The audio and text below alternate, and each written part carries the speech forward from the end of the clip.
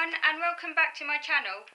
In today's video, I'm first of all going to be doing a book review of a book that I've read recently called Irrational Man. That's the first video, and then in the second video I'm going to briefly tell you about some recipes I have been trying out lately. So first of all, for the book review, so I'm just going to get the book. Here it is. So here's the book I've been reading lately. You can see it. It was called Irrational Man by William Barrett, and it's all about the sort of history of philosophical ideas, covering all of the key philosophers. So I'm just going to talk to you now about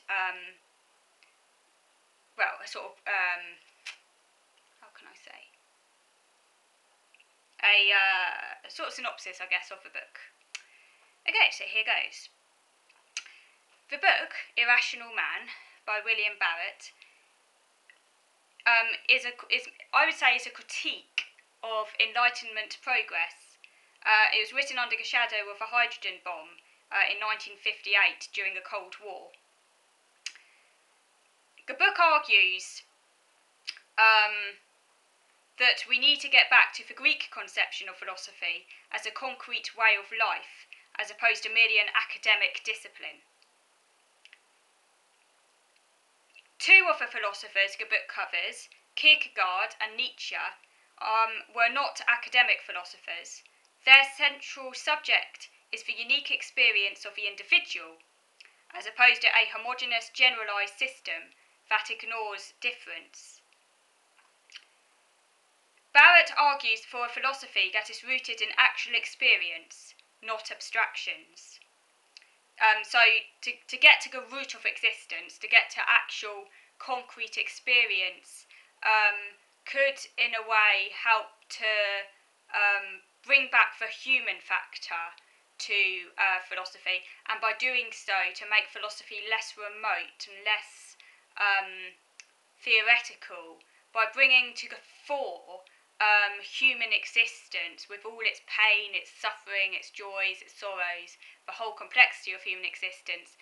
And by doing that, maybe we can really get to the crux of what is actually important, what is meaningful in our lives, and that might help to, you know, in the context, of course, of the Cold War and of the atomic bomb, and some of those same concerns, of course, that were overshadowing society back in the 1950s, we're now dealing with in our modern world.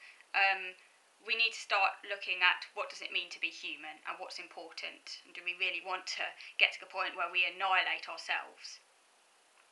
So the book is essentially a critique of the Enlightenment, and the Enlightenment ignored the negative side of human existence, simplifying our lived reality and pushing a dark side into the realm of the unconscious, because the Enlightenment was all about positivity, progress, moving forward, ever more advancing forward, you know, taking great strides with machines and technology. But by doing so, of course, it repressed maybe some of our more animal instincts, our more sort of the darker side of our natures. But you can't get rid of the darker side of our natures, you can only repress them deep into the unconscious. And as Freud, I used to be really interested when I actually went through a phase of actually being quite obsessed with psychoanalysis. So I read quite a lot about Freud and stuff. And I did remember reading Civilization and Its Discontents, where I think in that book Freud argued that, the psychoanalyst Freud, argued that by pushing, you know, by not facing up to our animal instincts, but by denying them and repressing them, they can end up coming out later, you know, in a big eruption, a bit like a sort of pressure cooker, because he argued back at the First World War, a lot of that was to do with the repression of our desires and instincts and things like that. I mean, obviously that's controversial, and you know, I don't think it's as simple as all that, but it's this sort of interesting idea that, you know, we have to face up to what's dark within our nature and not ignore it and shove it under the carpet pretending it doesn't exist, because that will only lead to problems later on. Problems down the road, as we cannot banish the negative. The book mentions Karl Jaspers, who had written a book called Man in the Modern Age, which I might read at some point, This book attacked the depersonalising forces within society and calls for a philosophy that emphasises individual authenticity as opposed to a standardised abstract society. This society leads to a sense of homelessness, alienation. We become a stranger to nature and the gigantic bureaucracy. Also, we experience alienation from our own self as society requires only that we perform a particular role, which we then become overly identified with, meaning our whole self is not allowed full expression, so we become cogs in a machine. There is an interesting analysis of modern art in the book. This art portrays the world as unintelligible, without logic. Conversely, the old fiction, for example, had a clear beginning, middle and end, and art, paintings, had a clear foreground, middle ground and background, as it arose in a culture in which the universe too was believed to be an ordered structure. This Enlightenment ideology no longer holds water when real existence is examined, with all its loose ends and imperfection.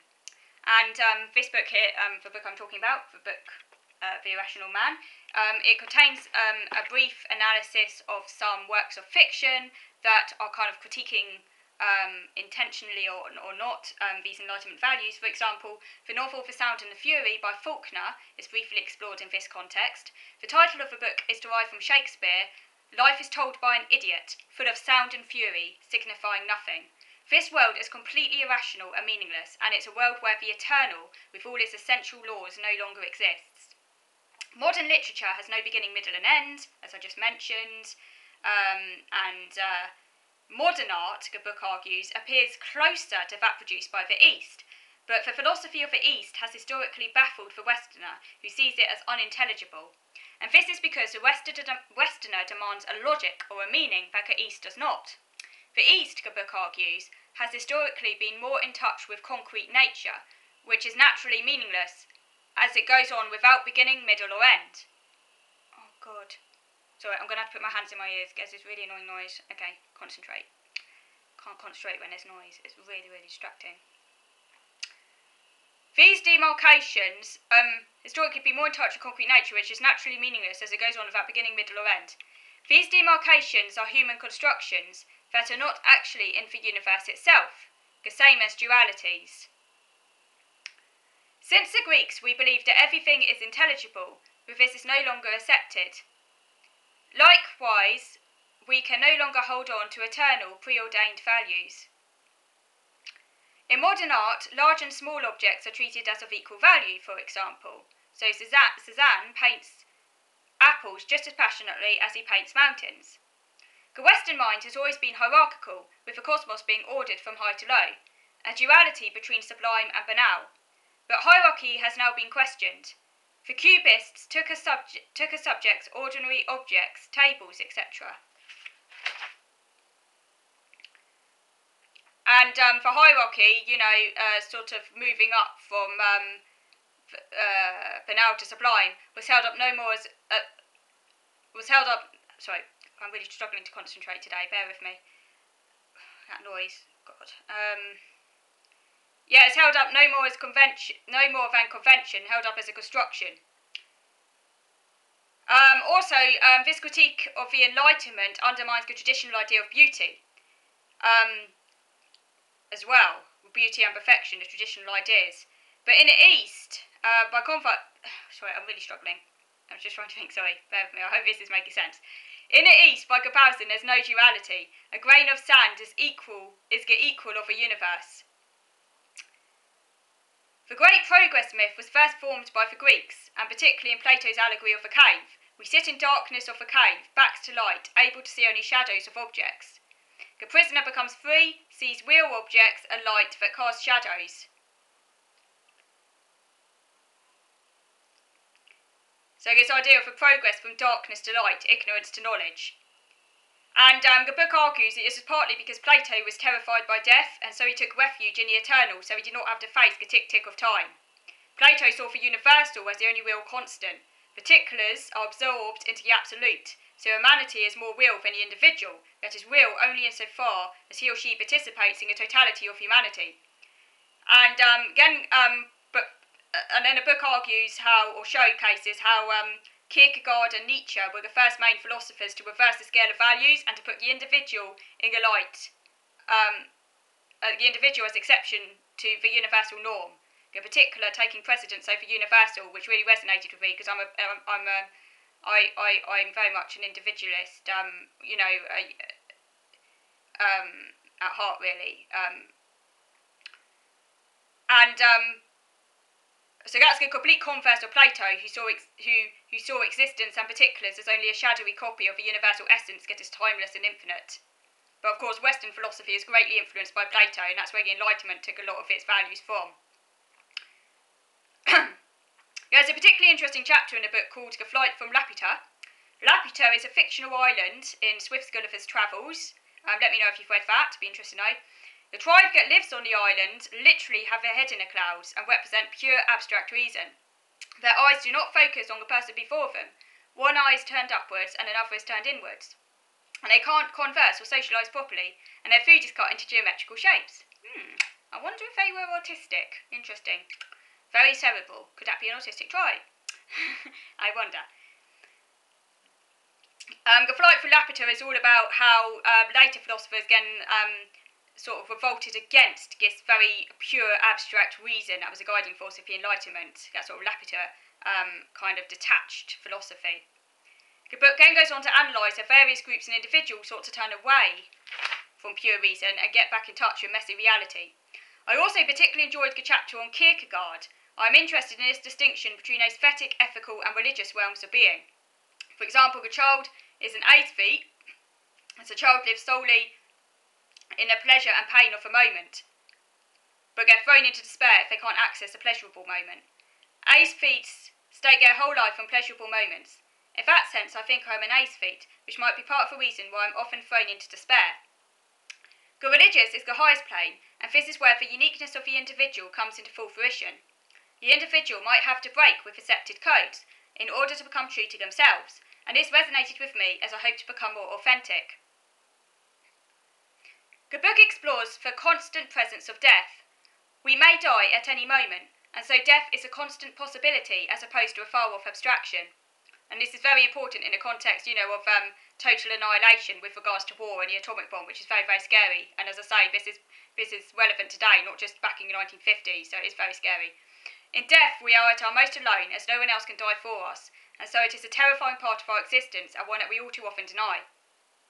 But death can also force us to become more authentic and free, as we are forced to confront our isolation for the homogenising and soul-destroying bureaucracy that has standardised life.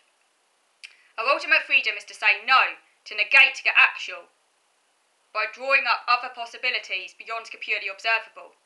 By doubting, we can set ourselves against the general, or against the system. I think this is very empowering, particularly for minority groups in society. Sorry about me having my fingers in my ears. I was really distracted by some noise coming outside, and I can't concentrate, so sorry about that. I've taken them out of my ears now a bit. This is my life, by the way. Often I need to have my fingers in my ears. Very annoying. But anyway, so I hope that gave you some insight into this book, William Barrett's The Irrational Man, and may well, encourage some of you to have a read of it, if you haven't already. It was an interesting read. It's quite, obviously this is quite hardcore philosophy, but it did, I think, bring to light some of the main issues, and I'm very, very interested in philosophy. Other than food and cooking, it's one of my major areas of interest, so I do read a lot about this area. That concludes my book review for today, and I'm now going to be moving on to video number 2 now, where I'm going to do a briefer, shorter video than this one, where I'm just going to be talking about some of the recipes I've tried lately. So thank you for watching.